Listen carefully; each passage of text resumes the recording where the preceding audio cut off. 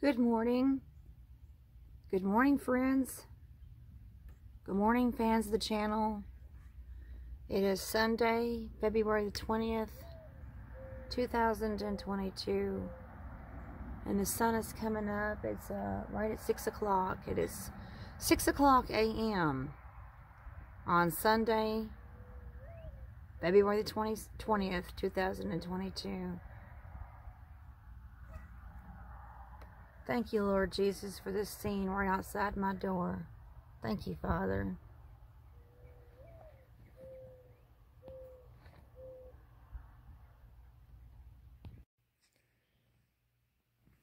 Good morning. This is Sunday, February the 20th, 2022. And I had a conversation yesterday with somebody regarding translations of the Bible. Now, my preference is the New King James. That's my preference. And this gentleman's preference was the King James, or is the King James, rather. I was raised on the King James Bible.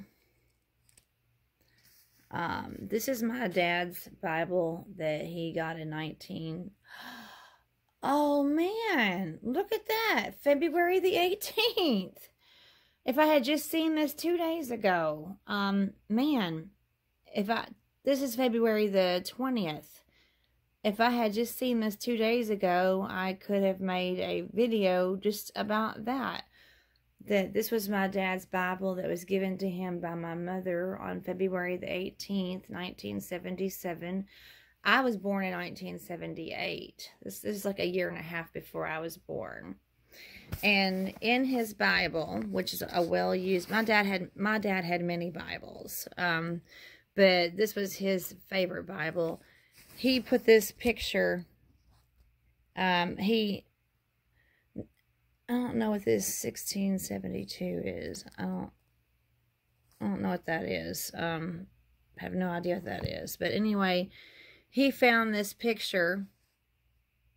And at the time, I wasn't born yet at the time. So my mom and dad had one girl and one boy, Peter and Anna. And he found this picture and he put it in his Bible because he said that it was a good representation of my mom, my dad, and Anna and Peter reading the Bible. That was just course, later on, my sister Faith and I were born, but he had that, and he put this in his Bible. And my dad loved the King James. He had lots of different versions, but when my dad died, I asked my mom if I could have his copy of the King James, and because I have memories of my dad reading this very Bible. This is my dad's handwriting. This is so precious. This is my dad's handwriting. I get chill bumps when I think about this. This is I have memories of my dad reading this Bible. Those are some notes that he took. To me, this is priceless. My dad's handwriting. He's been gone for 7.5 years now.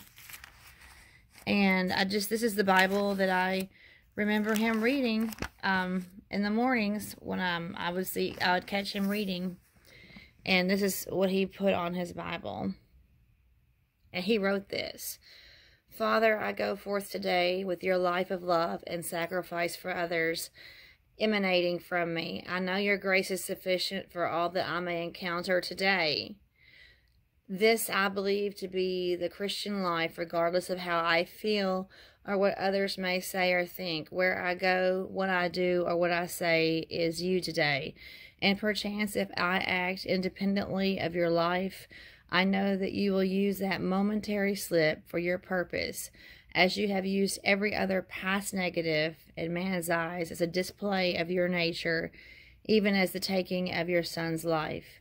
Today I go forth as you to a world that needs your life. I'm thankful to know that there are those who have your eyes and will recognize me as you.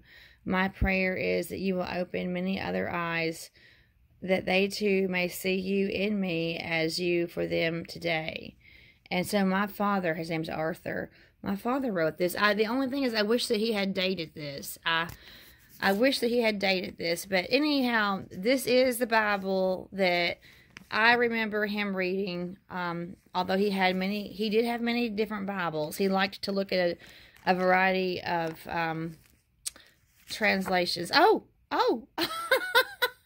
Thank you, Father. That's an old picture of my dad. I forgot that was in there. That was before 1985, because that was our house in Birmingham, Alabama. That was before 1985, because that was our kitchen in Birmingham, Alabama. Let's see, what's this one? Oh, wow. That's when my dad graduated from Southeastern Bible College in 1975 from in Birmingham, Alabama. No, it doesn't say, but I know he graduated in 1975 because he graduated the year my brother was born in 1975 from Southeastern Bible College in Birmingham, Alabama. So there he is, young, clean-shaved. Anyway, I love my daddy. I miss my earthly father very, very, very much. But I praise Jesus that I would not have him back on this sinful world for anything. That my father is living for all his eternity. He is living his reward with King Jesus. And I know that I will see my earthly father again when I go see my heavenly Father. And so I thank you, Lord Jesus, for Arthur Charles Bolt, who made such a huge difference in my life. My mom and dad really raised me to love Jesus, and I am so thankful. Thank you, Lord Jesus. Thank you.